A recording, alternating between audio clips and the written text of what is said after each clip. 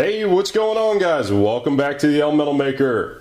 Today we are getting back into synthesizing ruby.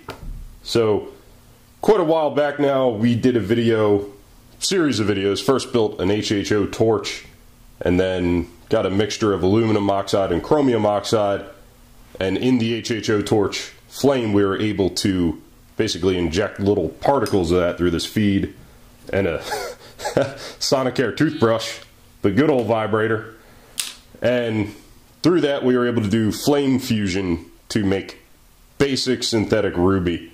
Nothing gem quality about it. Today I want to try stepping that up, so I got this little micro torch here for an unbelievable $25 on Amazon. Now, it's most definitely a cheap clone of the Smith little torch, which I've used before. I love that torch. And this is a pretty decent clone of it. The valves aren't that great, but then again, the original name brand little torch isn't all that great either. So what we're going to do is use this, and hopefully, since we'll have a bit more flame this time, we'll be able to more successfully produce larger rubies. At least that's the game plan. So let's take a look at this little torch first, because curious to give this thing a try. And I got all my regulators on.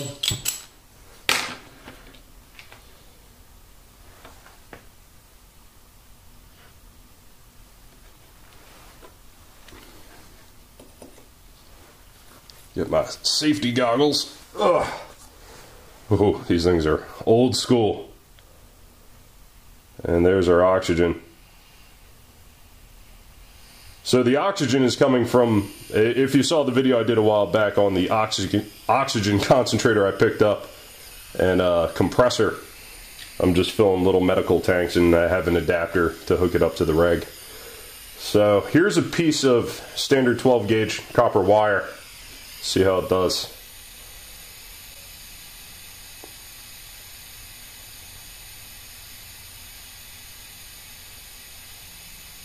Getting hot.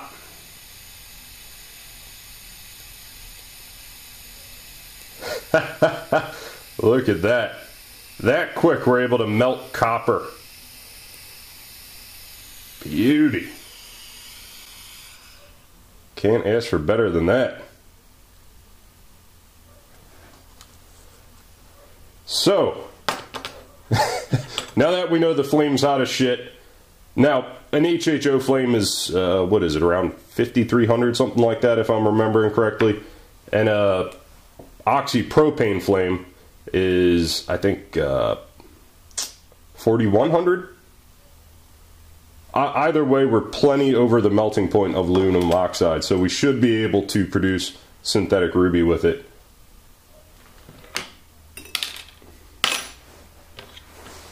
See if we can melt the fire brick. Oh, my goggles fogged up.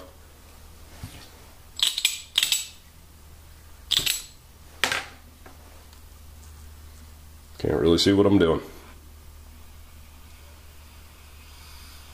Now this is K23 fire brick, rated for 2300 Fahrenheit. Obviously we're well above that. Oh yeah, she's melting. No trouble melting that at all. Hopefully you guys will be able to see this.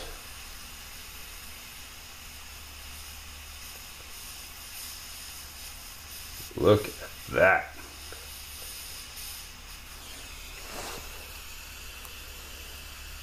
Pretty damn impressive. So I got my toothbrush all charged up. And if you remember here, this is a little powder dispenser. So this houses the aluminum oxide, chromium oxide mix, and then it comes out through the needle tip here. The issue was it kept getting stuck, and then it would just all pour out at once, and then it would get stuck. Using this, it gives, because this acts as an agitator, so it gives a consistent drop of the powder. Works pretty well. Just don't stab yourself with it. So, just in case you didn't see the last video, what we're doing is basically called a flame fusion process. Same thing they use industrial to make ruby, obviously at a much better scale and also with much better equipment. but it's called a Bernoulli furnace. Basically, you're injecting powdered, these are aluminum oxide crystals for sandblast in your face, for microdermabrasion. And we got chromium oxide here, just off Amazon or eBay. And we're going to do a 95:5 ratio by mass. So 95% aluminum oxide, 5% chromium oxide, and then we run that through the flame. We should get ruby. So let's mix some up, see what we get. Now, another thing to note, most chromium compounds are pretty freaking, well, hexavalent chromium compounds are quite toxic. Here, this is a relatively inert form of chromium. Now, if we were working with, you know, potassium dichromate or something, be taking a lot of precautions with this stuff. But in this state, chromium oxide isn't really all that dangerous. Let's get it all nice and mixed up. Probably wouldn't be a bad idea to run this through a coffee mill or a little coffee grinder that you don't care about, but I destroyed my old one. So just going with hand agitation here. Now, another method I want to try, I've been working on it for the past while, building an electric arc furnace. So we're going to see if we can't make some ruby using an electric arc furnace as well. I think that'd be pretty damn cool. Got about 2 cc's of powder in there. I'm going to throw my goggles on and get the flame going. See if we can't make a ruby. I'm going to start out with a pretty weak flame, just so I can get an idea of how everything works together.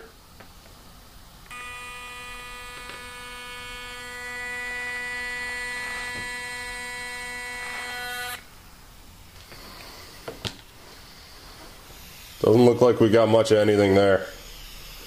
Alright, so definitely going to take a little fussing to get right.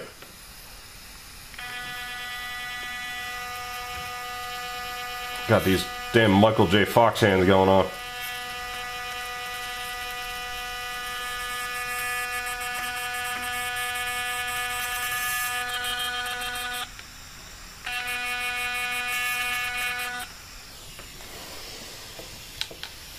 Did I use up all the powder, or did my feet get stuck?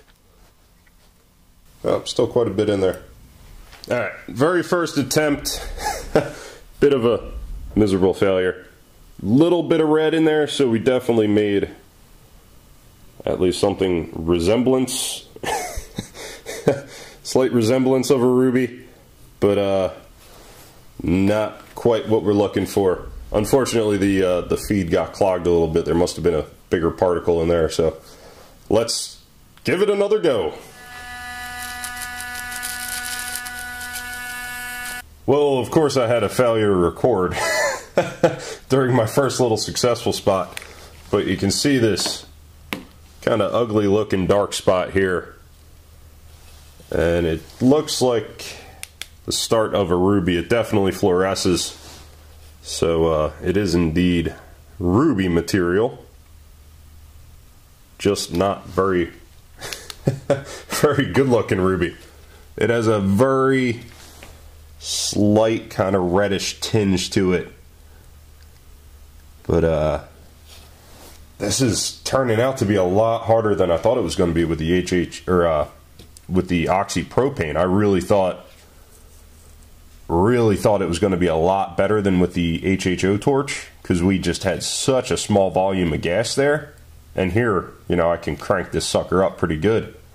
But that extra 1,000 degrees of heat really seems to be pretty damn critical.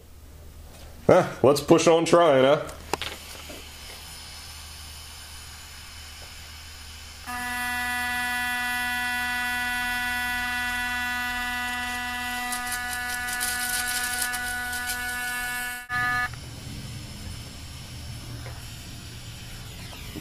Definitely looks like we grew something there. Hopefully I didn't burn out the sensor on my camera, or my my own biological sensor. These welding goggles are a good 40 years old. Look at these ancient things. Good old Craftsman. I think this might be our most successful little attempt here. This looks like we grew something. It's not yet fluorescent, it needs to cool down. So here's the lovely new little piece we made, and you can see it has developed a bit of a kind of pinkish red hue, and it fluoresces pretty nicely.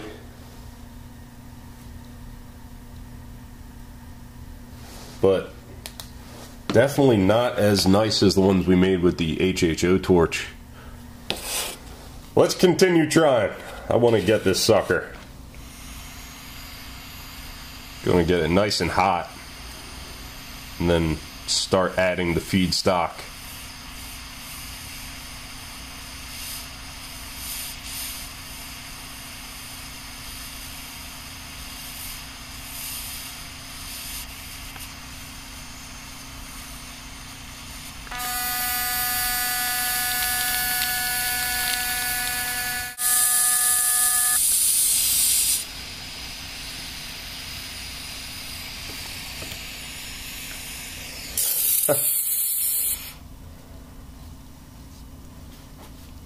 It definitely grew.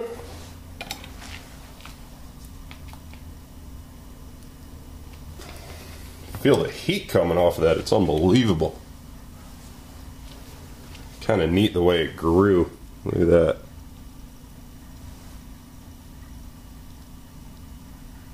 Starting to develop some color as it's cooling down. Alright guys, here it is. Definitely has some ruby color to it. It's not showing up super well, but it's pretty fluorescent as well. Camera's not picking it up quite so much, at least not that I can see. Definitely ruby. I just whipped out the old vial of samples from when we did it with the HHO torch. Much bigger than we were able to make with the HHO. Let me break this off and we'll compare. So here they all are. So you can see this one's our Oxy-Propane. These are the ones we made with the HHO torch, which definitely fluoresce a lot better than the Oxy-Propane. So it's a mixed bag. Kinda sucks, but we were able to make one much bigger. Nonetheless, pretty cool.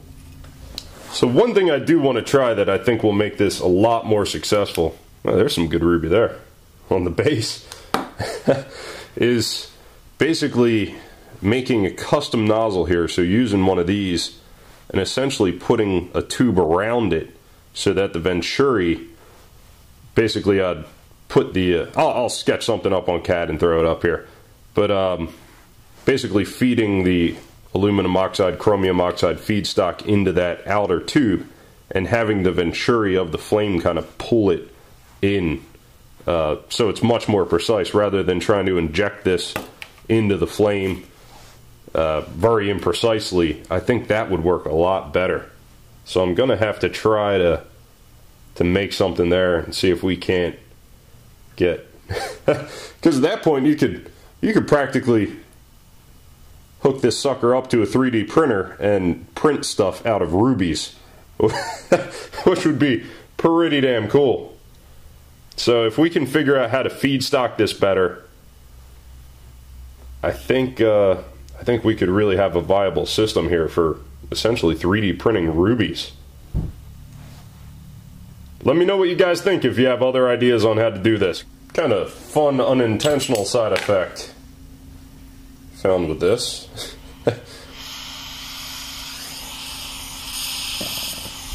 You can start aluminum fires. Look at that. And they kind of sustain.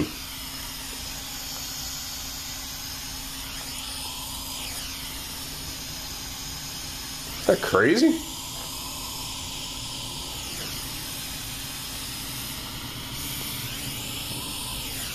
I guess it's just the kind of oxygen-rich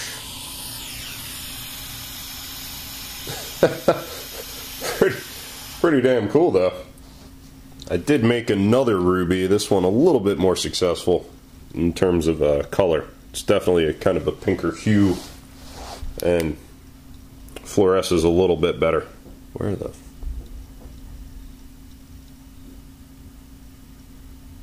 So at least this wasn't a total fail.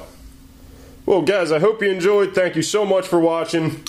Please don't forget to thumbs up, subscribe, click that little dingleberry next to subscribe so you can get notified when I post. And if you like the channel enough that you want to keep these videos rolling, please consider supporting the channel on Patreon. It means more than you could ever know. Not the kind of guy to hold a hat out, but if you are able to help out for less than the price of a cup of coffee, be a tremendous help to the channel.